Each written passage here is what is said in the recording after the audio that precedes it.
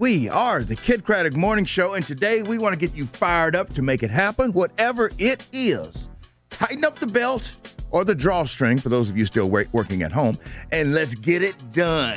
And even if you don't get it, you tried. Let's wake up and get it done. Here's my girl, Kellie Raspberry. Oh boy, Kellie. Will we make contact with Kellie or aliens first?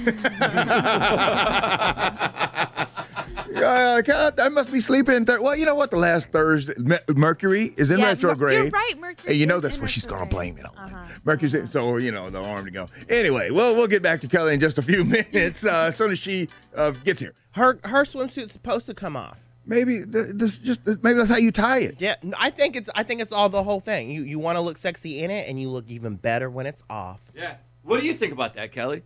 I think it's great. No, I tried calling in on the hotline when y'all started talking about Brittany, but my phone call wasn't answered. But that's okay. Did you hear us give you a shout out?